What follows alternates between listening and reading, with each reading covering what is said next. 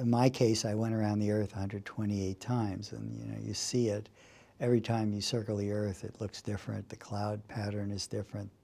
The lighting is different. You go over different land masses.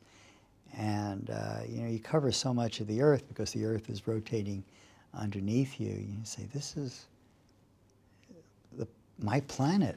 And you know, you can see the whole thing, not in one vision like you could from the moon, but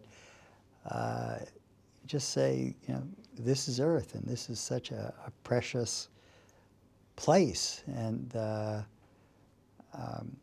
you look at the atmosphere, and you can see how thin it is, and just a wisp of you know, over the curvature.